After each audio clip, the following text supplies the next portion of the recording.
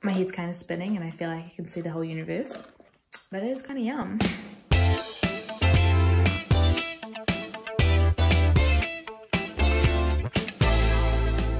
Hello, welcome back to a vlog. As you know, I only vlog on days where there's actually exciting things going on, and today is that day. I've got three exciting things. Maybe that's a relative term. They're exciting to me. Firstly, I'm gonna go try an iced coffee for the first time in my entire life. I don't drink coffee. I don't like the taste of coffee, but I really wanted one. So we're gonna go do that now. Secondly, I'm making gluten-free fried donuts today with chocolate pastry cream, and I'm filming a video for that, and I wanted to show you the finished products and me eating them all. And thirdly, probably the most exciting thing, is I'm meeting a bunch of gluten-free Instagram people to go to a restaurant that serves gluten-free waffles in South London, and I'm so excited. I haven't met anyone new since before the lockdown, in person that is, which also makes me feel a little bit anxious. Like, how are you supposed to act around a group of people anymore? I don't know, we'll see how that goes. But first I'm gonna pop down to my local cafe, see if they do iced coffee. I think I'm gonna go for an iced mocha because, wow, I like chocolate, and I feel like that will be a nice introduction into coffee, if you will. Perhaps the beginner's coffee. I'm probably gonna hate it. Well, let's find out. Morning. Random question. Is your chocolate powder gluten-free? Sorry. Oh, fab. Do you do iced mochas? Yeah, I do. Can I have an iced mocha and with almond milk? Or, yeah, almond milk, please. I've secured the goods. Yes, I had to go with coconut milk because I don't have almond. I usually drink almond for no reason. I just prefer the taste. Alright, first one.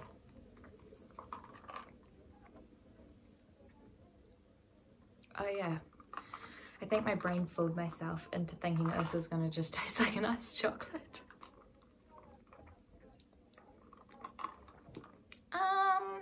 You know what, it's nice with the coconut milk.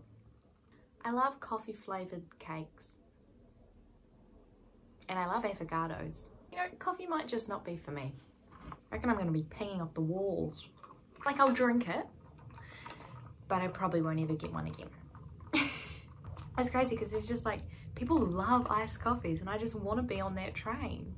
Like, all of the fun flavors that Starbucks have, I wish I could live that life. I think I've reached a good spot of chocolate, so it's a bit nicer. Anyway, let's make some donuts. I have to admit, it's kind of growing on me. My head's kind of spinning and I feel like I can see the whole universe, but it is kind of yum. Yeah, I don't usually have caffeine. I think the most caffeine I have is like a cup of green tea in the mornings, but this feels like I'm ready to go. This feels like I'm really ready to go. Right. I think I'm gonna stop drinking this now. So I'm gonna set up for filming a recipe video, and the way I do that is usually first tidy the kitchen, because it's a mess, and then I measure all the ingredients out so that they are ready to go. Then I'll set up my camera, then I'll start filming. Okay, I'm gonna do that.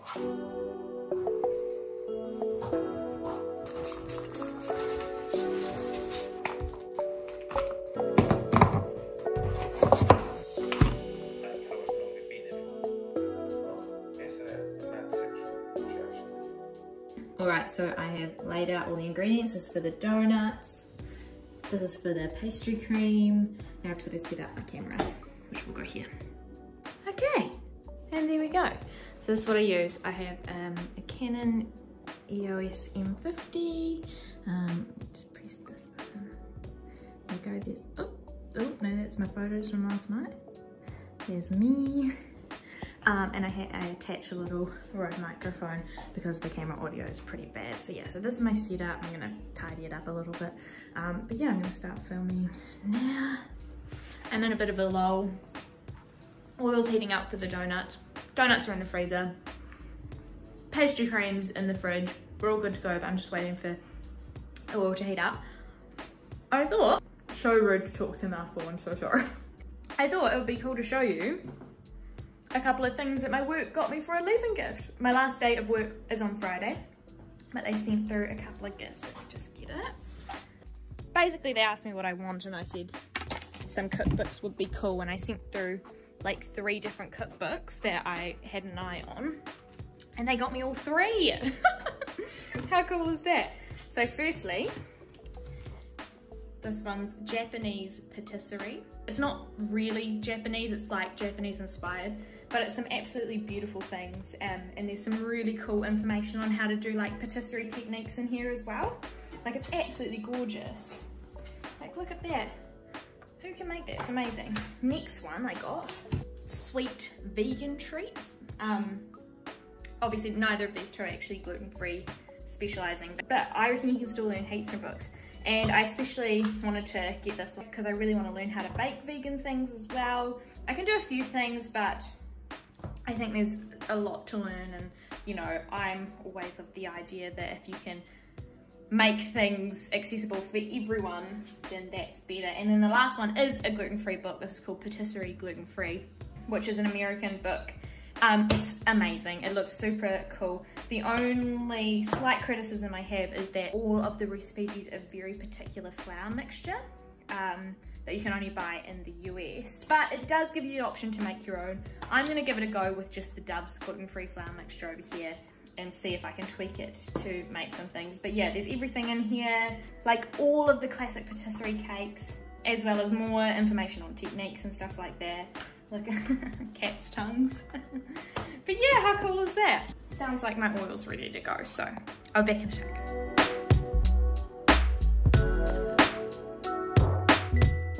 Just finished the donut video. Here are my donut, or here's half a donut. Here's a cuter one. So yeah, I'm almost running out of time. Managed to do the dishes. Now I'm gonna go get ready for some waffles. No idea why I choose to wear these stupid glasses, but I'm off. Going to a place called Utter Waffle. It's in Herne Hill, which is about a 40-minute journey away. It's nothing. So yeah, gonna hop on the district tube to Blackfriars, South Eastern Railway or something, I don't know. This isn't interesting. See you when I get there.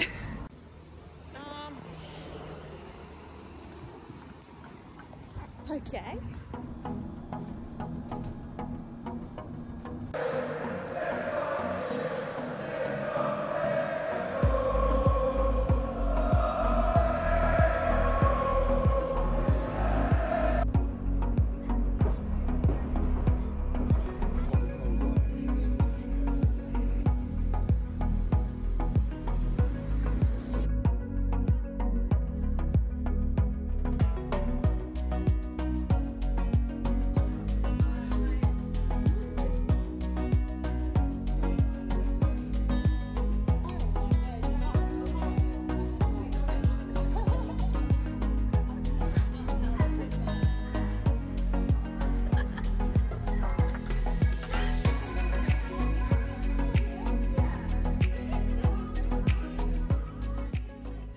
Just got back home, had a shower, got into my cozy clothes. As you may have seen from the videos travelling to and from Utter Waffle, the football's on tonight, the final. So it's the Sunday the 11th of June, and it's the final between Italy and England. I personally have no attachment to who wins the game, but my goodness, I don't think I've ever been in a place that is so like intense about a sports game. I mean, even if you just walk outside now, you can just hear people having parties. Like, game hasn't started yet, but you hear people having parties, like singing that bloody song. But I am gonna watch it tonight, so we'll see. But anyway, absolutely delicious food at Utter Waffle. I would definitely be going back. I had the vegan chicken, what was it called? It was the vegan fried chicken one. It was absolutely delicious. It came with like rocket, pickles, cherry tomatoes, like a sort of maple syrup or honey or something. Oh, and then for dessert we all shared the 3 different ones that we could have, and they were also delicious. I'm still so full. I don't know if I'll be needing dinner tonight. And fantastic waffles, made even better by a fantastic company. It was really nice to meet Georgia, Alice and Becky. I've already met Shan before briefly, so it was really nice to see her again. I'll pop their handles in the description box below if you'd like to see more London-based gluten-free foodies or gluten-free. Also, so nice to go out for lunch with people that are also gluten-free. Like, it's totally not awkward at all. I didn't even look up the menu beforehand because I knew we were all going to be gluten-free and someone had picked it. So it's just like the most validating experience. On top of that, we're all on Instagram, so we're all taking photos of our food. Absolutely no judgment there as well either. It was a really wonderful time. So I'm going to sign off for the night now because I'm going to go watch the football, maybe go to sleep. I've got some pretty bad period cramps at the moment, if you wanted to know. So that's why I'm in my cozies. Get under a blanket, watch the football, because I feel like if I didn't watch it, they'd take away my visa. So thank you so much for watching this vlog. Let me know if you want to keep seeing things like this. I really enjoy making them on days where there's actually fun things. Usually my day is pretty samesies, but today was a good one. Hope you're having a wonderful day wherever you are in the world, and I'll see you in the next video. Bye!